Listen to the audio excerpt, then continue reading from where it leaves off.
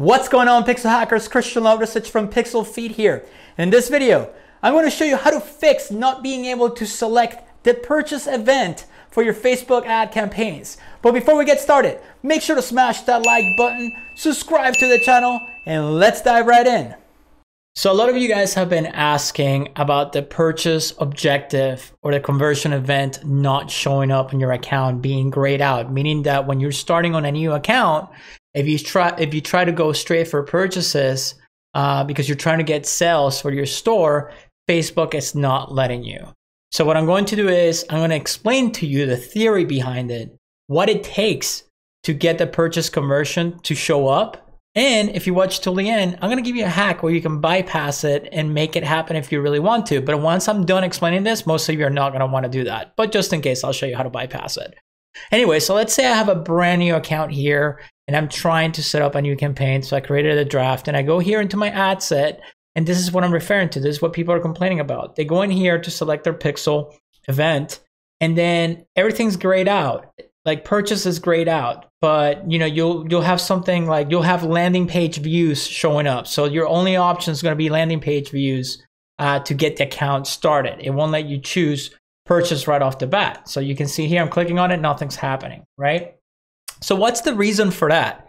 Well, you guys have to understand how Facebook works in the first place. Facebook uses an algorithm based on signals. And basically based on the signals that your store sends back to Facebook, Facebook makes the decision of where it's going to put that ad in front of, what type of person that it's going to place that ad in front of. So let's say that people are clicking over through your ad and landing on your homepage, but not taking action. Facebook is going to try to figure out why is that happening based on the objective. So let's say if you're going straight from purchase right off the bat and your targeting is not on point or is not perfect and you're sending people to your store, or let's say your product is not a good match for the audience that you're trying to target and people are not buying. Well, Facebook's going to have to work 1,000 times harder to try to make it work without any data whatsoever. If Facebook has a little bit of data at first, it can learn from it and then it'll be easier for it to go in the right direction. Now, if you're someone like me who knows what they're doing, who's been doing this for over a decade, I can go in there and just throw money at it and bypass it, the right way, the quickest way possible by just spending a ton of money. But the reality is that if you're watching this video, you're probably on a new account or you're a newbie and you don't have thousands of dollars to throw around a day. So you're probably starting with $10 a day or $20 a day or whatever it is, and you want to do it the right way. So there's an event ladder that Facebook follows when it comes to you're reaching your objectives. And it's just like your sales ladder when you have an offer. You have a freebie and then you move up the ladder to the most expensive things. So if you go to your pixel settings right here, and this is an e-commerce store, you're going to see you have all your events right here. And if you're watching this, well, you're watching this after iOS 14, you should have set up your aggregated event measurement, your 8 objectives for your e-commerce store, right? I have a video on it that explains how to do, set up the events for iOS 14. So if you haven't done it, go watch that. The link is in the description. But anyway, you have your events set up. So what's going to be easier to Facebook to achieve, even if your targeting is not perfect, but just based on your ad copy and your images and videos, what's going to be easier for Facebook to go for? Well, it's going to be easier for Facebook to go for view content, or in this case, what they're forcing you to do is landing page views, right? And if we look, our what I like to call the event ladder, or how do we get up? Let's look at the ladder. That's basically what I'm getting at. So look, you have page view, you have view content, you have search, add to cart, initiate checkout, lead, purchase, add payment info. So think about the customer journey when they go to your store. If they have no idea who you are, try to picture what the customer journey is. They click on your ad, they're going to land on your e-commerce store, right? And what's that ladder look like? Well, what's the first thing that's going to happen? It's a landing page view, and it's not in here because that's not one of my events in that account, but it'll be a landing page view, and it's not counted as an event per se. It's just the optimization that you're choosing. So what is the first thing that's going to happen with the landing site? Well, the first event that's going to be set up if they look at one of your products after landing page view is going to be view content. View content is, it's going to go off. That event's going to go off if they're looking at a product. What's next after that? If they like that product because you're targeting some point and the offer matches the audience, what's the next step after that? Well, add to cart.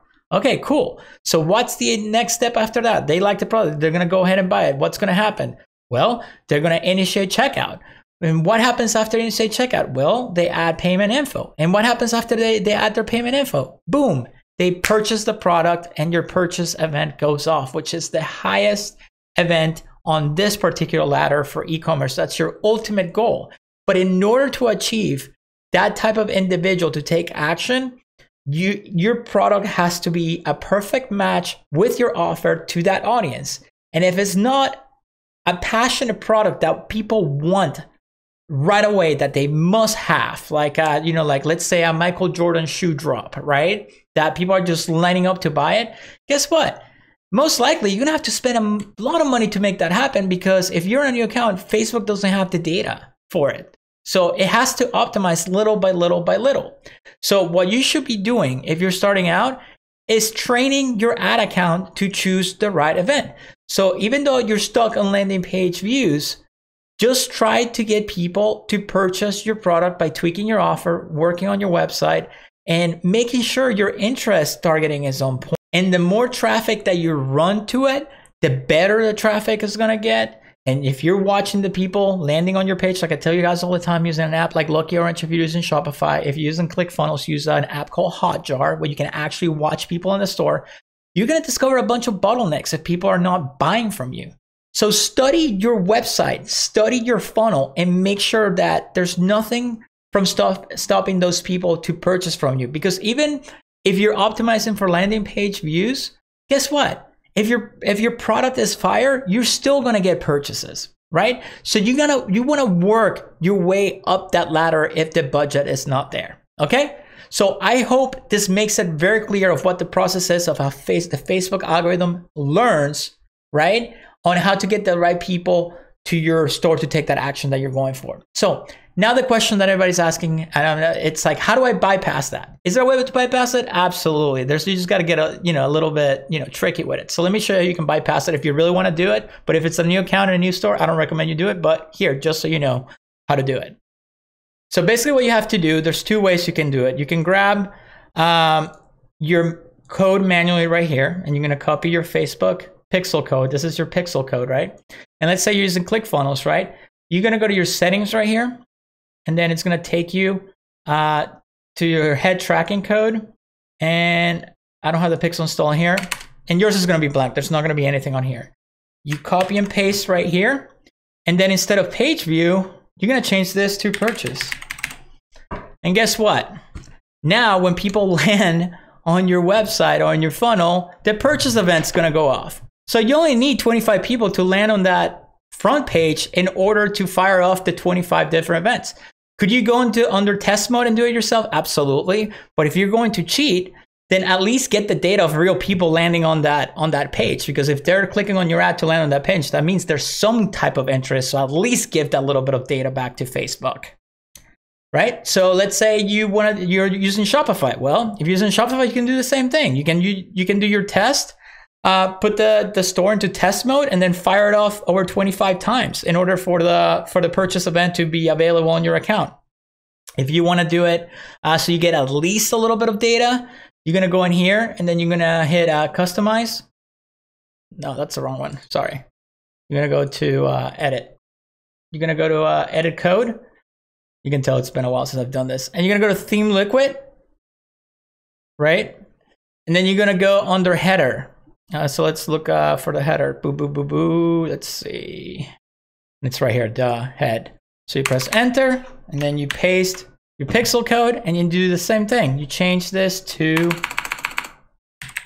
purchase, and then you save it, and boom, now you have the purchase event all over your website. But make sure you get rid of the Facebook app and all that, because you're going to get double fires all over the place. And then once you're done, you delete the code from here, and then you're set.